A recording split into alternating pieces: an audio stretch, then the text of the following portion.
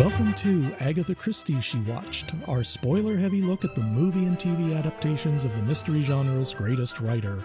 I'm Bill Peschel of Peschel Press, publishers of the annotated novels of Agatha Christie, and today we'll be talking about deconstructing doctors, disobedient daughters, and dying detectives. It's Curtain, the 2013 Poirot episode starring David Suchet as Hercule Poirot.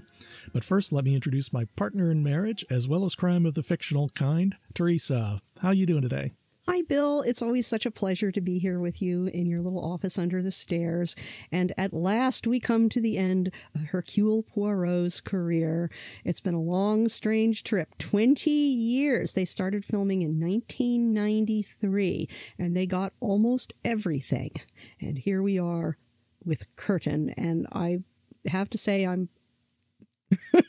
ready to move on to different sets of Agatha Christie films, because we watched everything differently than a lot of people did, because of course we've watched all of the Poirot adaptations within the last year, and we've really actually only been watching the Agatha Christie adaptations since the second half of, I think it was 2020, because by then I was able to go back to the library again, but I'm really not sure. We did record the times, and The Adventure of the Clapham Cook we saw in March of 2021.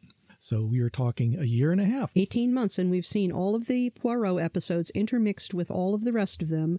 I was thinking about when we actually started the Agatha Project, and I think that was in 2020 we watched The Secret of Chimneys, because you were doing the annotation of The Secret of Chimneys, and there's an amazing amount, folks, of material in our annotated version of The Secret of Chimneys. That was October of 2020. Was it then? That's right, October 24th, because you included the date every time you gave me a review. So next month will be the 2-year anniversary of this project. Gosh. And I guess it was around 2020 that I brought home from the library Crooked House. That was before the project officially began. Yeah, that was September 19th.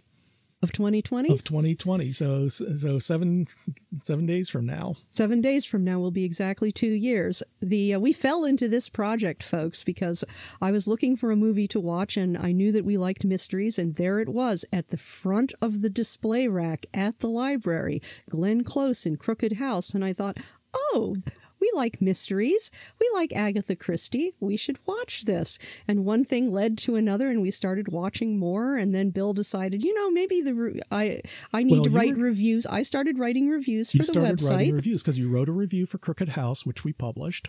And for the website, to encourage traffic to the website, I did a few more. And then you said, maybe we should. Maybe we should make a book out of this. Because you kept doing a review, because you did a review for Secret of Chimneys, because I was working on the project, and I think maybe by 2 or 3 at some point, it just kind of like, because this is the way I always work on things. This is how I got Writers Gone Wild published, because I was writing individual essays for the website. And it turned into a book. So not nearly as complicated a book as this. Well, it was complicated in its own way, but this is something really amazing when we get it out. Yes, it will be. And here we are 2 years, almost 2 years to the day after we got started, my goodness, with Curtain, Poirot's last case. It was not the last Agatha Christie ever published. That was Sleeping Murder. And it is not the last book that she wrote, because she wrote this in the early 40s during the Blitz. She wanted to make sure that she had a 2 books. She wrote it and Sleeping Murder. She wanted to be sure that she had nest eggs for the family, so that something could come out and provide them with a lump of money. One of the things that I was looking for when we sat down to watch Curtain was, of course, we had watched, I believe it was Murder by the Book. It was a really interesting little show done in the mid-'80s. It was less than an hour. It was Agatha Christie had a dream in which Hercule Poirot, played by Ian Holmes, showed up at her front door and had a lengthy conversation with her, an argument really, about why didn't she love him, and what was she going to do with him? And she told him, I don't want to do to you what they did to poor James Bond, so I have to kill you. Characters don't like being killed when they become real, but there were things in that 1-hour episode that I was looking for in Curtain, because you see the spinning tables. You see the spinning tables in Murder by the Book, and there we are, Captain Hastings turns the table. It's a circular bookcase table, and there are 2 coffee cups on it, and he turns it around, and of course they're identical coffee cups, and there's nothing on the table to say it's been turned around if there's nobody to see him doing it.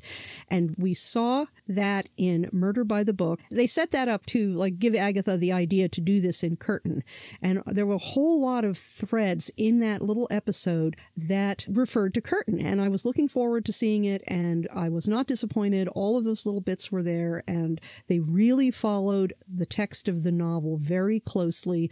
And yes, Judith really would tell you that, oh, really? You're going to have a baby who might be compromised in some way, like with Down syndrome? You should abort right away.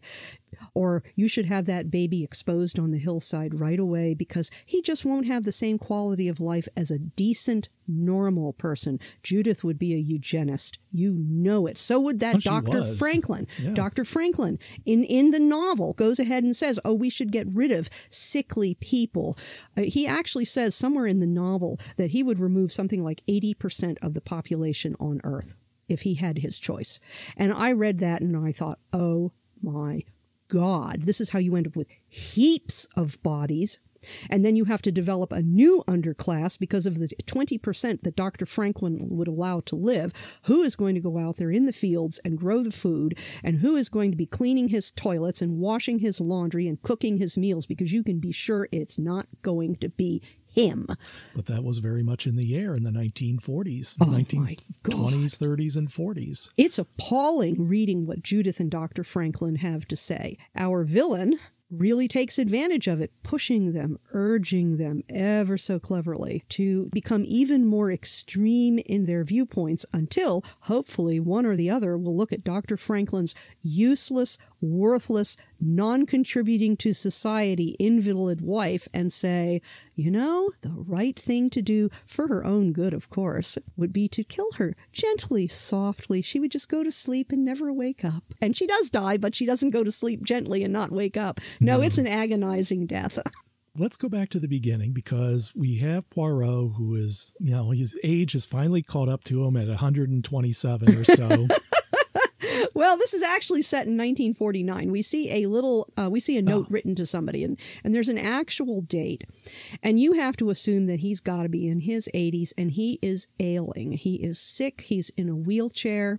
He has serious heart trouble. You see him taking little ampules of amyl nitrate. Amyl nitrate. Aren't those poppers? Yes, they are stimulants. You snort one, and your heart will speed up. And that's why he's taking them? That's why he's taking them. Yes, he has. It's an irregular heartbeat. It's a faltering heartbeat, so he needs a stimulant like brandy. Only this is much more direct.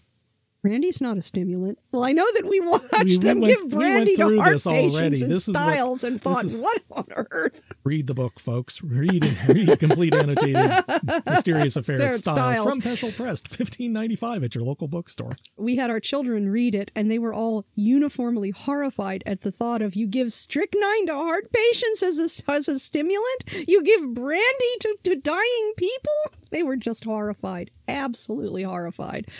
So anyway, getting back to Curtain. So Poirot is taking these little ampules. I guess they're like little glass.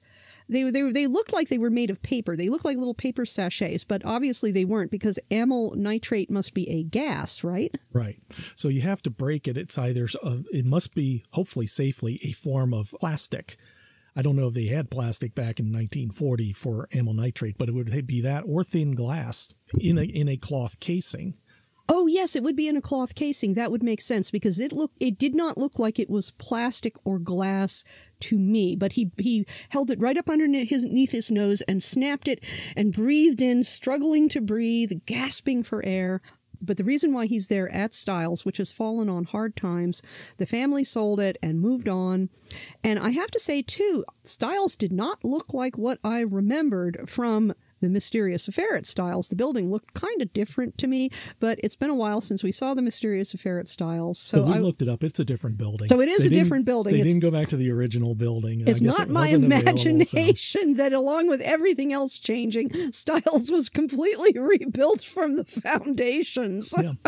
But I was thinking that he was actually going into something like a rest home, and it turned out not to be the case. He's just taking rooms in this mansion. Yeah, the Styles was bought. Styles was sold by the family, and it ended up in the hands of the Luttrells, Toby and Daisy, who are an older couple. Apparently they have no children. It's surprising how many people in Agatha Christie have no children, but then that does make it easier to write the stories because you don't have to deal with children. They had enough money to buy this pile that nobody wanted after the war and turn it into a guest house because that was the only way they could make money. And so they're operating a third-rate guest house, and the reason why they have the guests that they do is because basically they have no place else to go. Poirot is there because he's on the trail of a very specialized serial killer, and this is a real serial killer for Agatha Christie. She normally didn't do them. Even in the ABC murders, where it looks like it's a serial killer taunting the police, it's not a serial killer at all. It's murder for the same old reason, which is money. But here she has an actual serial killer, but he is not the kind, and again, she does it different, he is not the kind of serial killer who taunts the police. He doesn't want to be noticed. He likes not being noticed. What he does like is watching the suffering of someone in the dock, knowing that they killed someone and not sure anymore why they did it. Then he goes on and finds another victim. In the adaptation, there are only 3 murders listed that our villain is responsible for. In the novel, Poirot tells Hastings there are at least 5, and he gives details, but he is sure that there are others as well. He just doesn't know about them. And the only thing that these murders have in common is that our villain has become part of the social set of the murderer and the murder victim. So he's there following the murderer, and at the same time, so he knows that there's going to be, the murderer is always looking for a new opportunity to hunt for victims. And as soon as Poirot arrives, he can see, courtesy of Dr. Franklin, Judith Hastings, and Mrs. Franklin, that love triangle, he sees instantly a possibility, especially listening to Judith talk at dinner. You wonder how Captain Hastings and his Cinderella could have possibly produced a daughter like Judith, because she seems completely unlike Hastings in every way. Absolutely unlike him.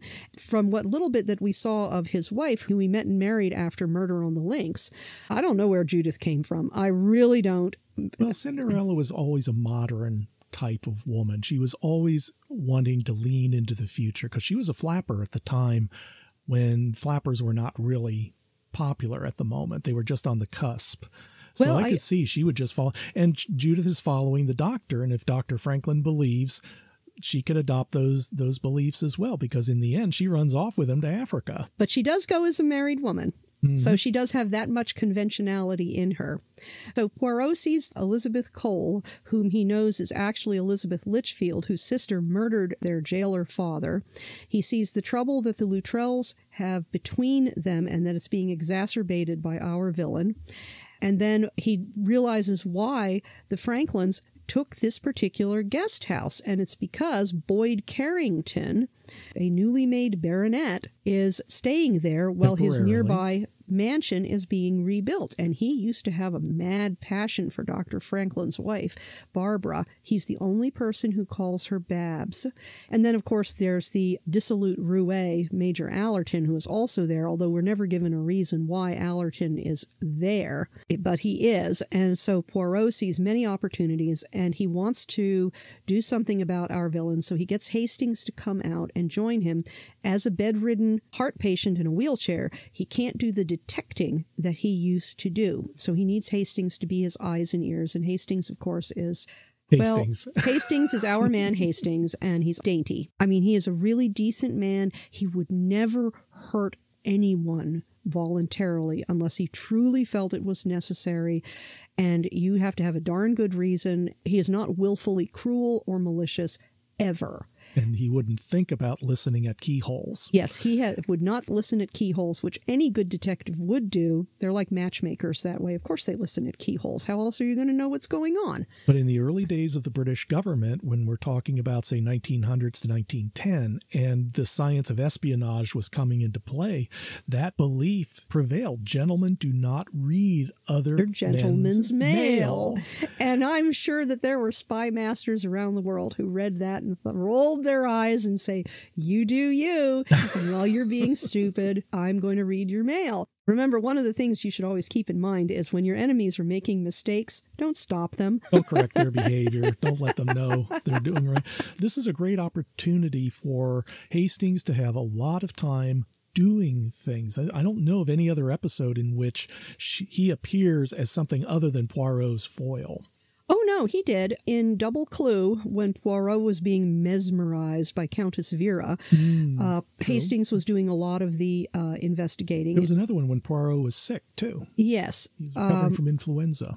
Was that Mystery of the Hunter's Lodge with the gamekeeper spaniel who knew who the villain was? I know Poirot got sick and was in bed, but there have been occasions when Hastings has been doing the running around. But in this one, he's really doing the running around. But at the same time, like the rest of us, he's slowing down, and his mental processes were never super swift to begin with. Now he is definitely a little bit slower, but he's still really a sweetheart. He would be a maddening sweetheart if you if you're really on the ball, but They even had that scene where Poirot's in bed, and I think he's coughing, and Hastings is at the end, and Poirot's going, water! And Hastings says, no thanks, I'm not thirsty. It's like...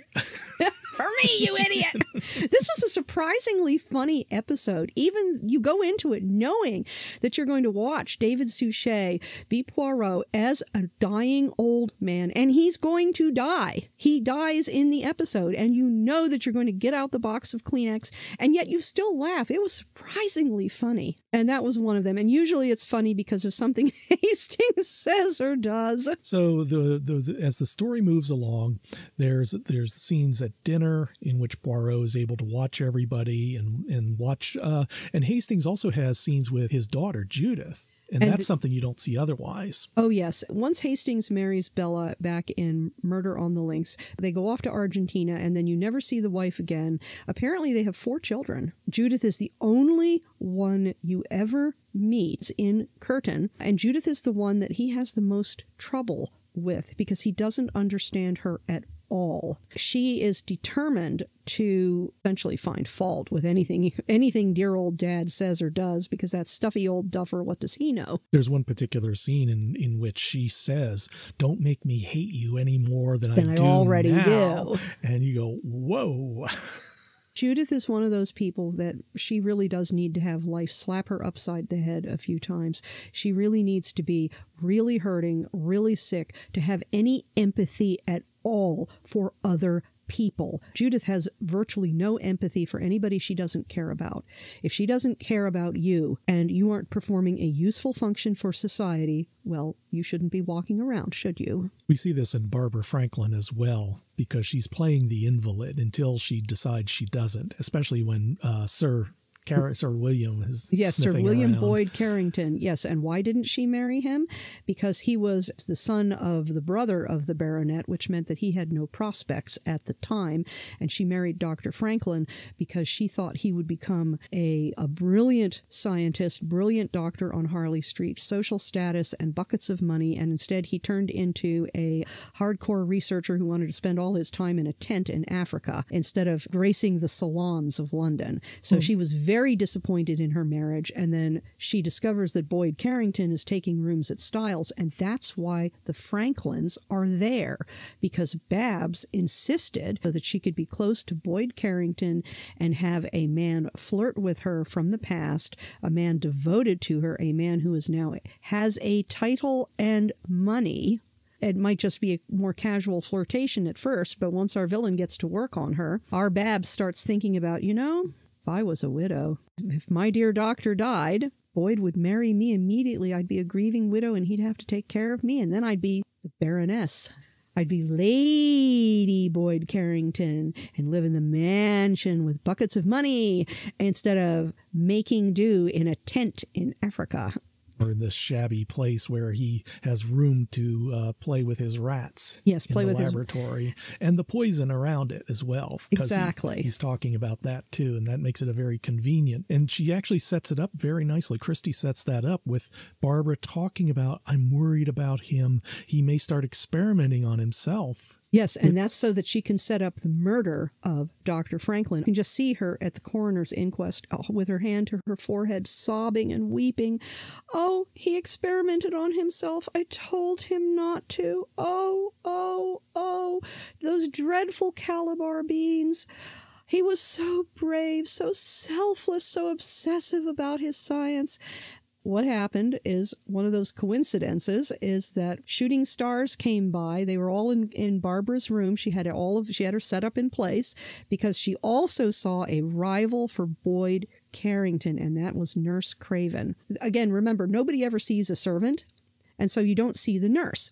The nurse is wearing her white cap and her uniform, and her hair is severely pinned back, and she is bustling around doing nursely things, taking care of someone who, in the nurse's opinion, well, she enjoys being an invalid, doesn't she?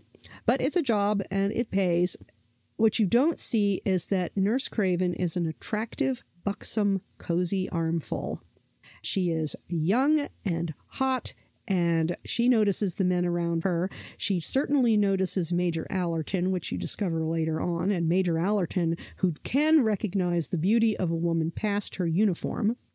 What happens is that Babs discovers that Nurse Craven is reading Boyd Carrington's palm. It's a very intimate gesture. She's got his palm close to her face, and she's tracing the lines on his palm with her finger, and it's so tempting. It's so tempting. And Barbara opens the door and walks in on them, and they guiltily start like, oh, you're not meant to see that, which confirms her suspicions. Oh my God, that woman has eyes for my second husband. Mm-hmm. My future second husband. And so Barbara jumps the gun on her plans. She doesn't have enough time to set up the murder. And then, of course, she invites everybody there for coffee to her room. Everybody goes off to see the shooting stars, and Hastings is frozen in the chair. And he's frozen in the chair because Boyd Carrington looks at Babs. You have to see the shooting stars. Oh no, I'm perfectly fine here on my little fainting couch. And he snatches her up like the romantic hero he is and carries her into the next room to the window. And Hastings, all he can remember is doing that with his own wife, carrying her into some other room. That's what Judith says. Yes, I was wondering, but he was also kind of thinking about that line from Othello. Yeah, he was trying to work on a crossword puzzle. He was remembering his wife, and then he sees Boyd Carrington do something that he used to do with his own dearly loved Bella, because that's what Judith tells us, and he just can't. He is so overcome, and of course, being the kind of man he is not going to weep in front of other people, so he swallows it and turns the table around to get the Shakespeare edition of Othello. There's bookshelves on all four sides, so you have to turn the table around, and by turning it 180 degrees, the coffee cups switch. The coffee cups switch nobody position. Can notice the difference. And there's nobody there to see it. And so when Barbara comes back, Boyd Carrington sets her down on her couch, and she's so comfy,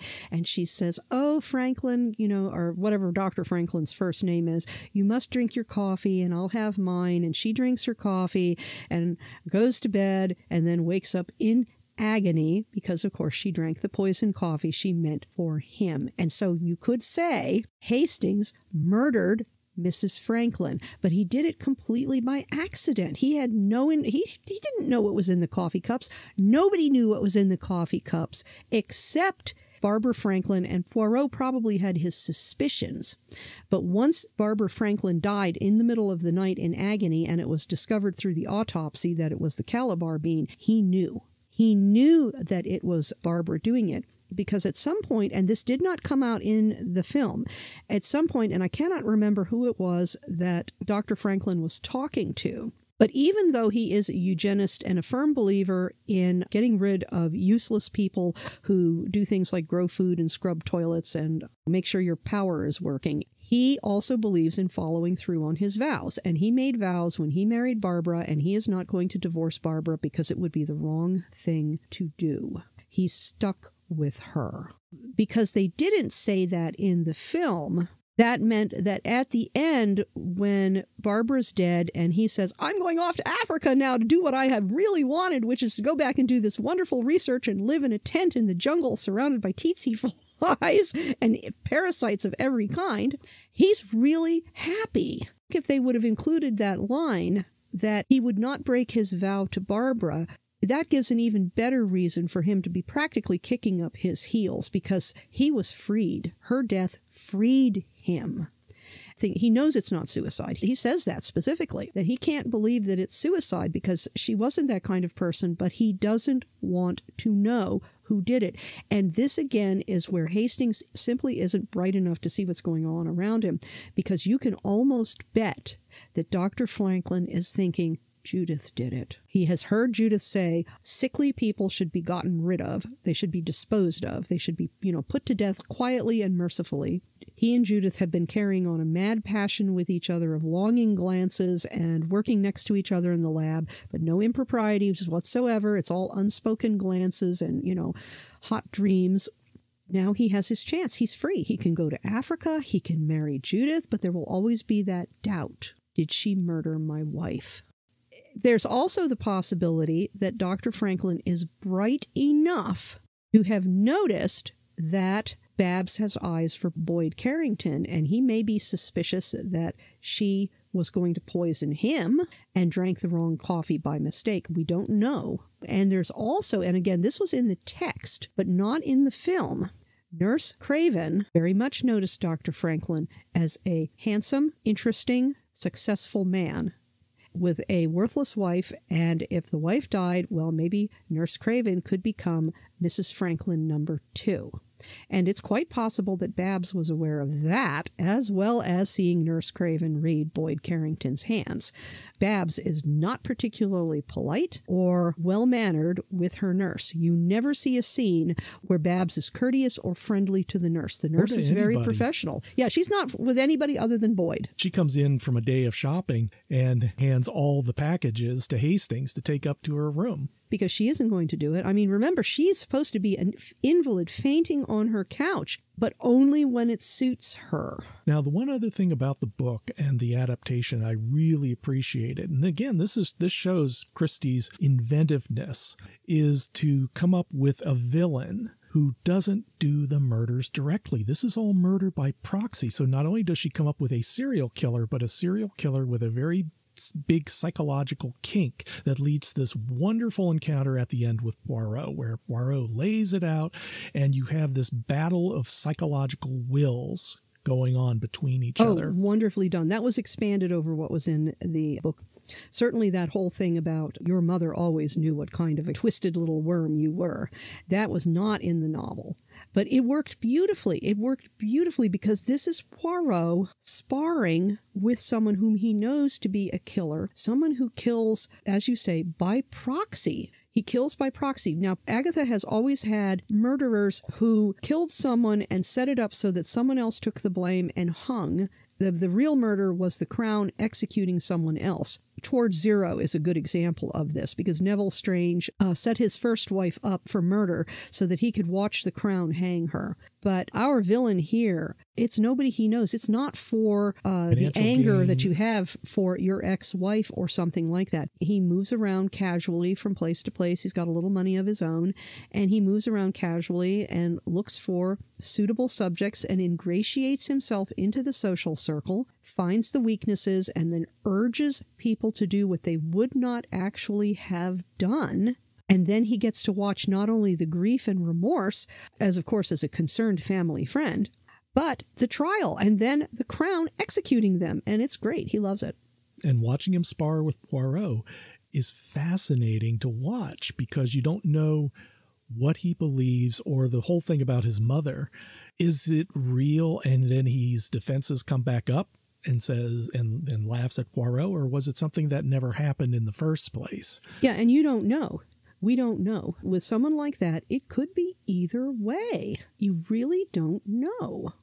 at the end, when he kills Stephen Norton, he does it so well that the police will never suspect him. And Hastings, who does try to poison Allerton because he's such a cad chasing after dear Judith, and dear Judith needed to be caught by Allerton, but she was too smart for him.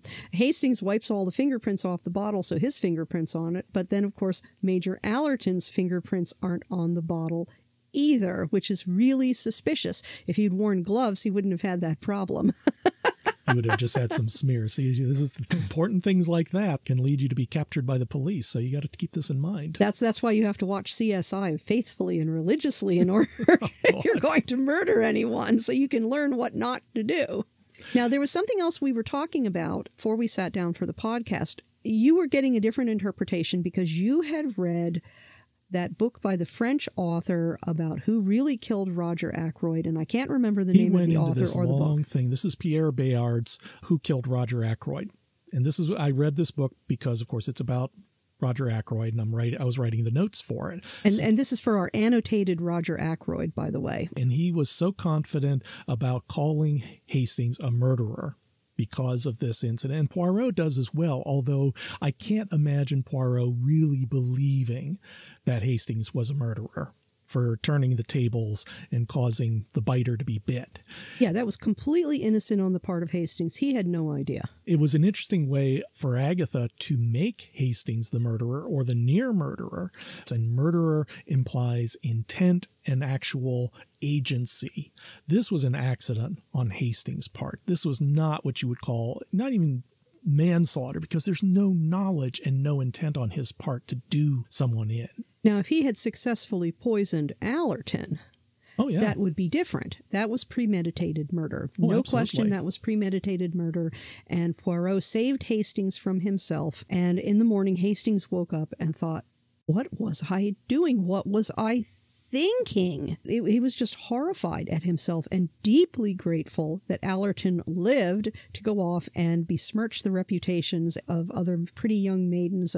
But Hastings isn't a murderer. No, absolutely not. Although, as we saw, he could be driven to it, and that reinforces the kind of the sub-theme, sub-symbolism. That he can't wait any longer. Yeah, but it's also the use of Othello, that Norton is Iago. Yes, the false counselor, the person that you believe, that you trust, that you rely on, the stalwart family friend who encourages you to follow your own worst impulses, but he does it in such a way you don't realize what's happening.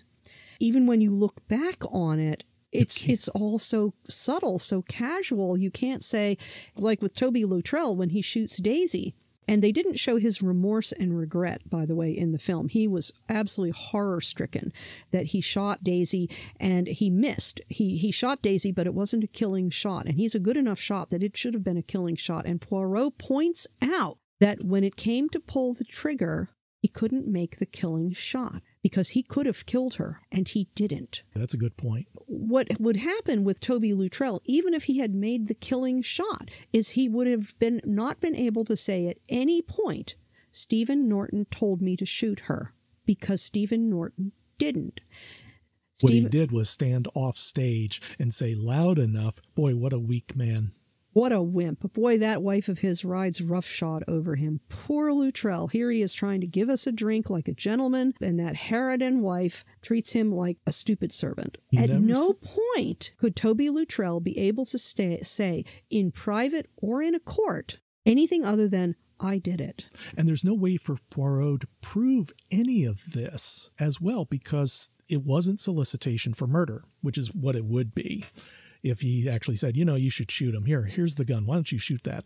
Yeah, absolutely not. It was far more subtle than that. I think Stephen Luttrell makes a great villain, the kind of villain that you do not see coming.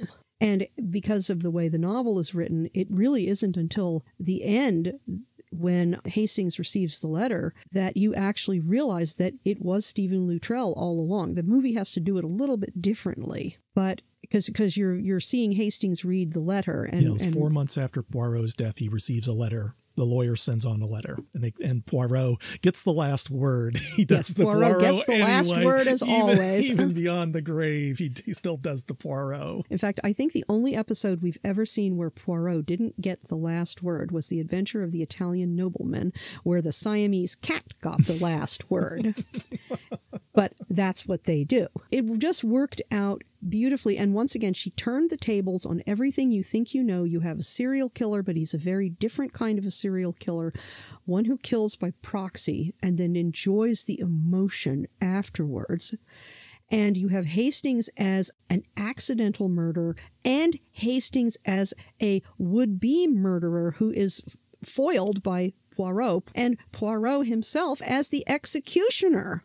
And he takes the guilt upon himself to prevent Stephen Norton not just from killing other people by proxy, but he destroyed those families. You see this with Elizabeth Cole. Her family was torn apart. Even though their jailer father was dead, the sisters, and you get more of this in the novel, the sisters are just devastated, and their emotions are very conflicted. They're very grateful that a wicked father is dead who was destroying their lives, but at the same time, their sister was a murderer, and she did it to save them, and the guilt must be thick enough to spread on toast.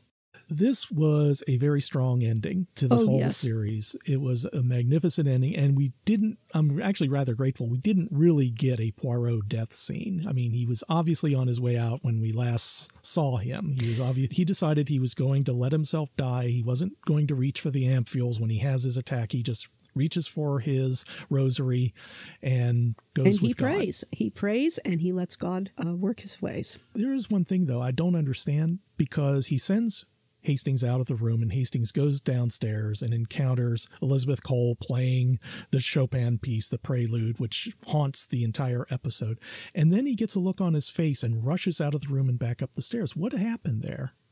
I think that he realized that Poirot was dead, almost like he had been tapped on the shoulder, that he walked out of the room and realized that Poirot would have a heart attack and would die if he didn't come back up the stairs. And I think what happened is he may have actually felt that brush on the shoulder that says... Very subtle and very evocative. And I could see why he would send Hastings out, because Hastings would try to save him. And Poirot didn't want that. He didn't want that. He was ready to go. And he was ready to go for numerous reasons. His body was failing him. He could still walk, as it turns out, but his body was failing him. With that kind of a heart trouble, he knew he was going to die. Dr. Franklin, who may be a brilliant medical researcher, still was trained as a doctor, and he recognized that Poirot was going to die. Poirot had done the one thing that he had never done throughout the series, that we've never seen him do in his career, which is that he killed someone with his own hands. He executed Stephen Norton. He took the law into his own hands because it was the only way to prevent this man from ruining families and murdering people. You know, he would continue to do it. He would continue to do it until he couldn't any longer. Of the 5 cases that Poirot described, he didn't murder 5 people. He murdered more, because you have, say in Margaret Litchfield's case, Margaret Litchfield murders her father. That's murder number 1. Margaret Litchfield is hung by the crown. That's murder number 2. So you can say that for each of the crimes that Stephen Norton was involved in, you actually had the odds of not just 1 murder, but 2. Because I think in at least one case, they brought to trial, but there wasn't enough to convict the person of murder, and then they committed suicide afterwards. Yeah. So he has more than just the murder by proxy, then he has the murder by the crown. So he is a mass murderer. But again, it's so subtle that the only way that he can be stopped is if Poirot executes him, but Poirot has sworn to always uphold the law. Letting himself die and putting himself at the mercy of God is the only way he can handle it. Right. It's essentially a self-execution. Yes, it is. This is one of the few shows that treats religion and a person's religious belief seriously. Yes, with some degree of seriousness. And when you follow that kind of logic, you follow where the logic takes you. And that's what Poirot does. And it's a really great ending to the whole series. Oh, it is. It is. The series has definitely had its lows. You know, Appointment with Death was truly dreadful, as was the murder of Roger Ackroyd. Again, truly dreadful. But most of it was from good to simply outstanding. It was almost always great television. There was always something to really enjoy, and this was a great ending. You'll probably want to have your box of Kleenex handy, but you should still watch it. Even though you know Poirot is going to die, you should still watch it because it is such a great show, and it's great evidence of how subtle his mind is, that he can recognize a kind of crime that no one else sees and has the strength of character do what needs to be done. And then after that, you can just go back to the first season again, and he's alive. And he's alive! You can go back to the Clapham Cook. and enjoy them all over again. We're still going to be continuing our podcast. This was a long section of Poirot's that we just happened to start the podcast right in the middle of them. But next time, we're going to be going to The Witness for the Prosecution, the 2016 version. By Sarah Phelps. So we're going to have a couple of Sarah Phelps's adaptations coming up. And then a few other odds and ends. And then we are going to move into the foreign adaptations of Agatha Christie. Yes, folks, Japanese, Chinese, French, Russian, and even, if we can get it, Bollywood. We'll see you next time. This is Bill Peschel. And Teresa. And remember, we do a lot of events, so take a look at our website, peschelpress.com, if you want to meet us and talk about Agatha Christie. We'll be there, and in the meantime, check out our complete annotated series. They're available as well at where all good books are sold, online and off. And thank you very much, and we'll see you at the movies. Agatha Christie, She Watched, is Teresa Peschel and Bill Peschel. Produced by Bill Peschel. Theme song, Call to Adventure, by Kevin MacLeod. New episodes come out every week wherever you stream your content. If you enjoyed this podcast, you can help support us by going to anchor.fm/mystery and leaving a 5-star rating and review, and by helping to spread the word. To advertise on Mystery She Watched, email Peschel at peschelpress.com. All questions and comments can be emailed to Peschel at peschelpress.com. And thank you for listening.